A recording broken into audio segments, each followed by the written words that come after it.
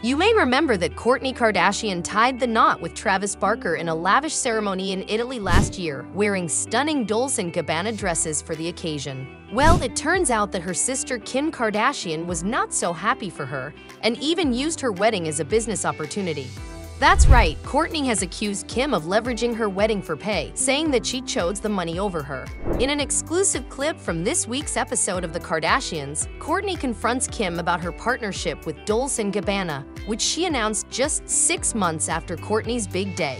Kourtney tells Kim that she feels like her wedding was not special anymore because Kim copied the mood board and the designs that she wore. She says that Kim never truly asked her how she felt about it and that she thinks Kim sees everything for the dollar signs. Kim defends herself by saying that she was respectful of Kourtney's wedding and that she even asked Dolce Gabbana to push the collaboration for a year. She says that she was confused about why Kourtney was so upset and that she just wanted her to be proud of her.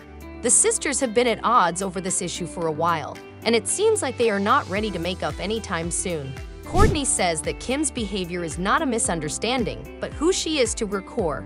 What do you think of this family feud? Do you think Kourtney is overreacting, or do you think Kim was wrong to use her wedding as a business opportunity? Let us know in the comments below, and don't forget to subscribe to our channel for more celebrity news. Thanks for watching, and see you next time.